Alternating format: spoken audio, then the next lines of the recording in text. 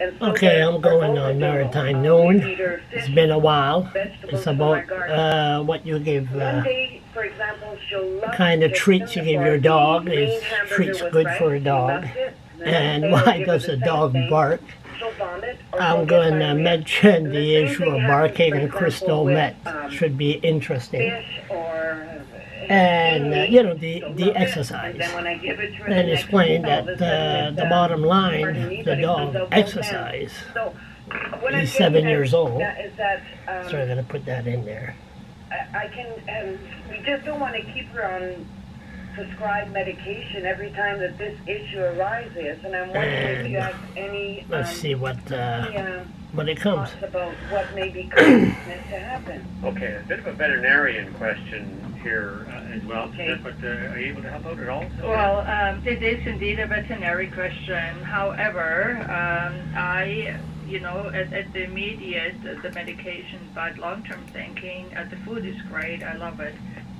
Yeah, Charles, you're Yep. going to be next, Yep. okay? Thank you. Yeah, take your time, by the way. You go ahead and tell her the whole story. Oh, no problem. I have ADHD. I'm going to take 5 Ritalin. I could take my time. It's okay. Take as long as you want. Hold on, Charles. Okay, no problem. Which bacteria in her, good bacteria in her gut system might be missing. And then based on that, they prescribe exactly what is missing, and then that she can take that, the dog can take that, in order to resettle a good, really good digestive biome in the gut, and that long-term should help. So I would check into animal biome and see if that can help you long-term. Okay, Sylvia, I understand probiotics such as like yogurt, and there's a powder I put on that has probiotics in it. Can you just tell me or spell biome? I never heard of that. Okay, B-I-O-M-E. Okay. And it's all one. And it's all one word. Vet, right? Yeah, and it's all one word. So you can actually check that out online, and that should help you out with some further information how to go about it.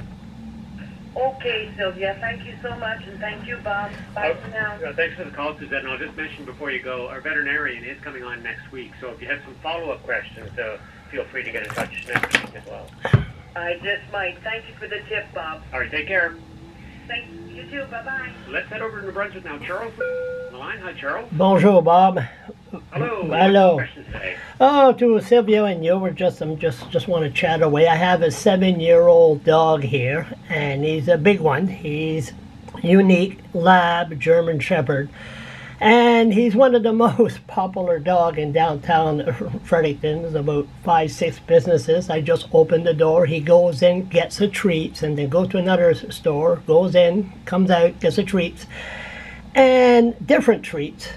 And I'd like to know, he's 7 years old, and I'd like to know if you could get all kinds of different treats. And trust me and this dog, just go to YouTube, write D-O-G, D-E-O-G-Y, and Charles LeBlanc, and you'll see the videos of him. And we exercise and exercise and exercise a lot.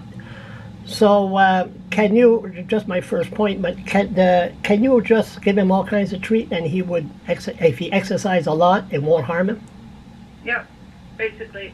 If it wouldn't be good for him, then you would see the evidence right now. He either would gain a lot of weight, or he would digestive issues, or he would refuse it if it doesn't feel well. So it sounds like it's all okay. And for your particular dog, if he's part lab, they're iron guts anyway, most of them. And so I would just go ahead and let him have fun in life. Oh, trust me. Good. All good. Trust me, he's having lots of fun. But there's only one problem I got with this dog, and everybody noticed. He's so lovable, but the minute he sees somebody on crystal meth, he barks all the time. He could spot them about a block away. Why does he do that? I have no idea. My hunch is that he either smells it, so biochemical changes in the person, or that dogs are really, really perceptive of micro-expressions, so they have a really normal worldview, what most people are like in their gesturing. And if that differentiates a bit, then they can, it's abnormal for them, it's alien to them. and so they would be reacting to that as well. And just my last point, he's been with me for about off and on about 5 years, and now I have him now as a service dog, and for mental issues, and he goes around with me, farmers market, Tim Horton, all over the place, and he's very, very good. And is there anything that would trickle him that would turn bad, like he would bite? I don't see anything so far. So far, so good.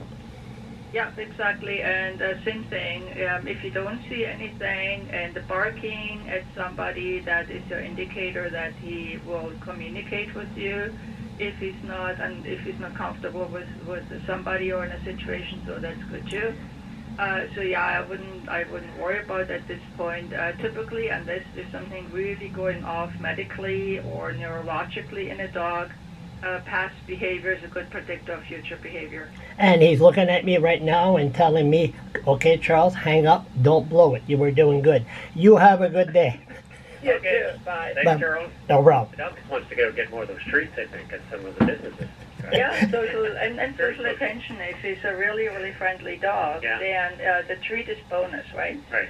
But the social attention probably also weighs a lot. He craves he, I guess, the interaction. Okay. Yeah.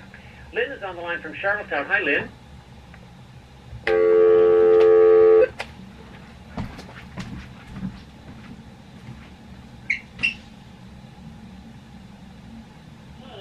What's your question about your dog?